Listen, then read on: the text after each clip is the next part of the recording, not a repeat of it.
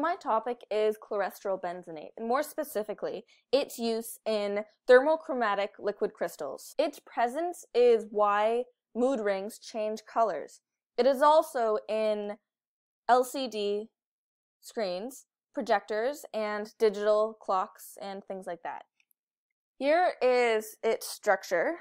Its molecular formula is C34H50O2, and its molecular weight is 490.772 grams per mole.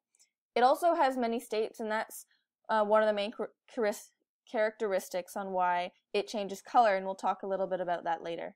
It was discovered by Frederick Renitzer in 1880, and he discovered three things. One, the existence of two melting points. Two, the reflection of circularly polarized light. And three, the ability to rotate the polarization direction of light.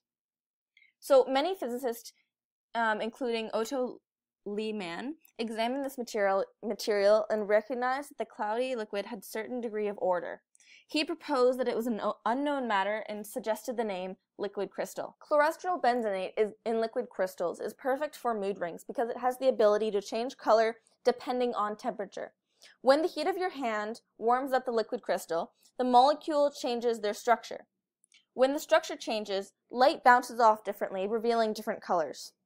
So how this works is that the crystal starts at a solid state, a lot like powdered sugar, and as the temperature increases, the solid powder melts into a liquid fluid that tries to become more and more isotropic. The structure of the particles change many times on their goal for isotropicness, but each time it changes shape, different wavelengths would reflect off, revealing different colors. Chlorestryl benzenate acts a lot like a covalent network solid, although it is a liquid most of the time when it changes shape.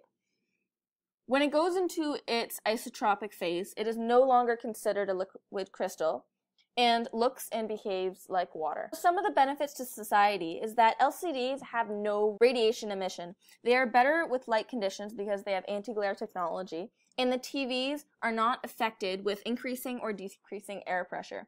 Compared to plasmas, they have a better performance in smaller screens, they require less power and generate less heat, as well as have a longer lifespan. There is also a huge artistic attraction, making art that changes color depending on temperature. This right here is a picture taken through a polarized optical magnetoscope of simply liquid crystals. A benefit to the environment is paint that changes temperature depending on how cold or warm it is. So say if it was too cold, then it would turn to a darker color to absorb more heat, and if it was too warm, then it would turn into a lighter color to absorb less heat. So this saves on required energy to air conditioner heat up your house. The hazard is that when it is used in LCD panels, it has to be mixed with nitrogen trifluoride, which is 17,000 times worse for the environment than CO2. It also stays in the atmosphere for 550 years with no way to remove it. Liquid crystals have no negative impact on the environment, however, on their own.